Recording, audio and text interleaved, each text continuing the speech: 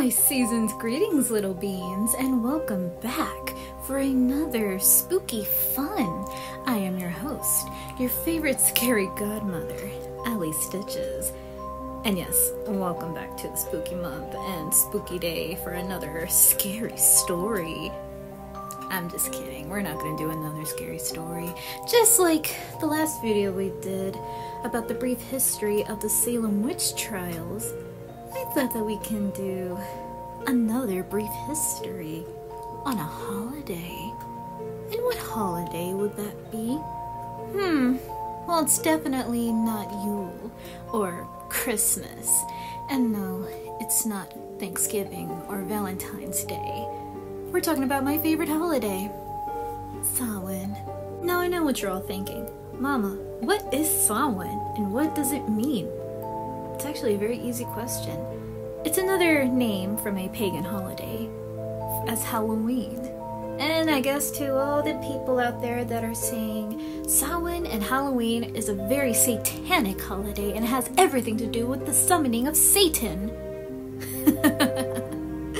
Oh, those people make me laugh. Actually, Samhain has nothing to do with Satanism or summoning the devil himself. It's actually quite an interesting and mostly a magical holiday, and it has something to do with respecting the dead and letting the paranormal roam the earth for a final harvest.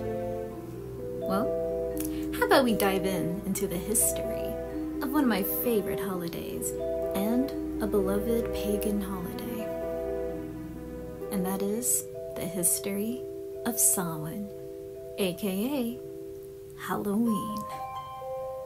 Let's begin, shall we?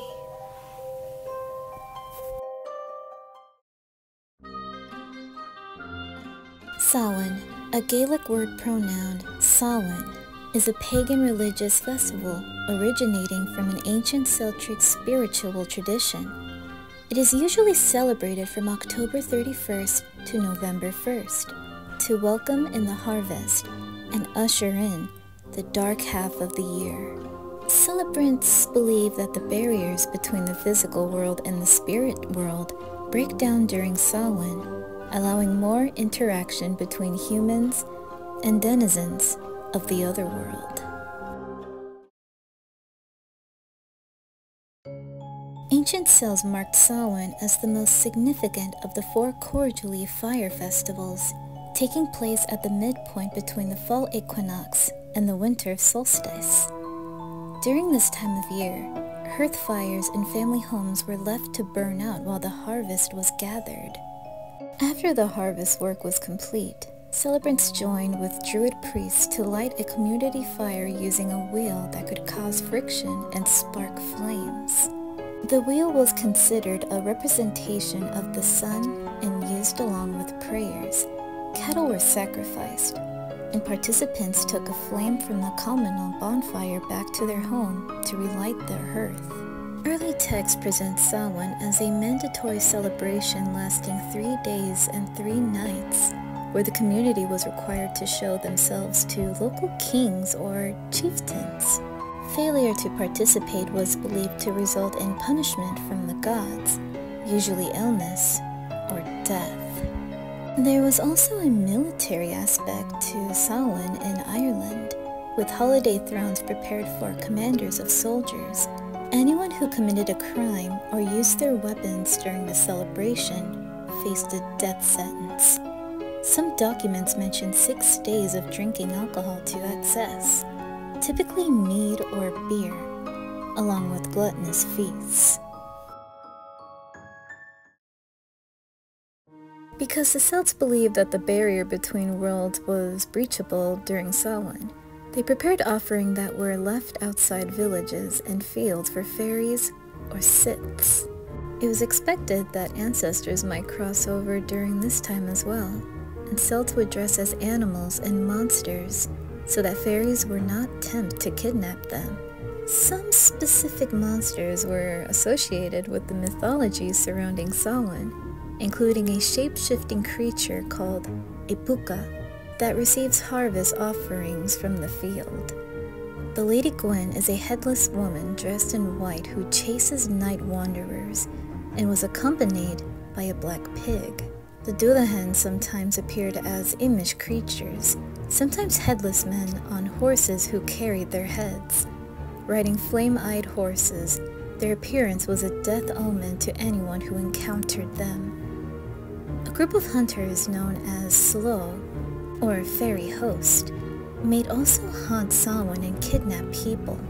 Similar are the Slow, who would come from the west to enter houses and steal souls. One of the most popular Samhain stories told during the festivals was of the Second Battle of Macleod, which portrays the final conflict between the Celtic pantheon known as the Tuatha de Danann and evil oppressors known as Ahhh. The myth states that the battle unfolded over the period of Samhain. One of the most famous Samhain-related stories is the adventures of Nera, in which the hero Nera encounters a corpse and fairies and enters into the other world. Samhain figured into the adventures of mythological Celtic hero Fionn Macleod when he faced the fire-breathing underworld dweller Alan, who would burn down the Hall of Terra every Samhain. Samhain also figures into another Fionn Macleod legend, where the hero is sent to the land beneath the wave, as well as taking place on Samhain.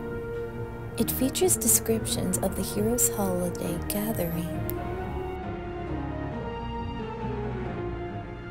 As the Middle Ages progressed, so did the celebrations of the fire festivals, bonfires known as Samhain's, which were more personal Samhain fires nearer the farms, became a tradition, purportedly to protect families from fairies and witches. Carved turnips called jack-o'-lanterns began to appear, attached by strings to sticks and embedded with coal. Later, Irish tradition switched to pumpkins. In Wales, men tossed burning wood at each other in violent games and set off fireworks. In northern England, men paraded with noisemakers.